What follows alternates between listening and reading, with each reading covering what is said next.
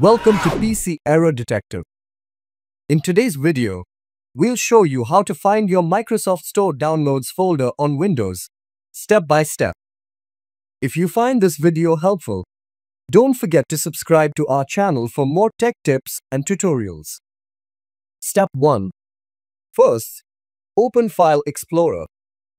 You can do this by clicking on the File Explorer icon on your taskbar, or by typing File Explorer in the Start menu search bar and selecting it from the results. Step 2.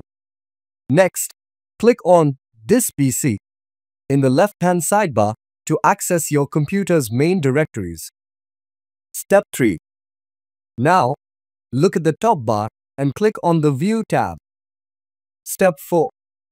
In the View tab, find and check the box labeled Hidden Items. This will allow you to see folders that are normally hidden from view, including your Microsoft Store downloads. Step 5.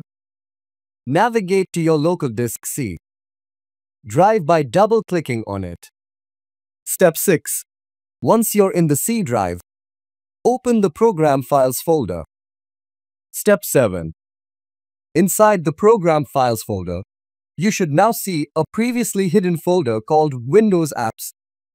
However, it's important to note that you won't be able to access the contents of this folder.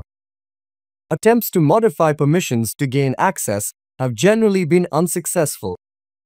Previously, you could change permissions via the Security tab, but this method no longer works.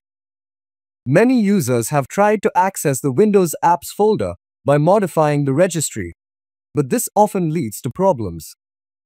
We strongly advise against tampering with the Windows Apps folder. And that's it.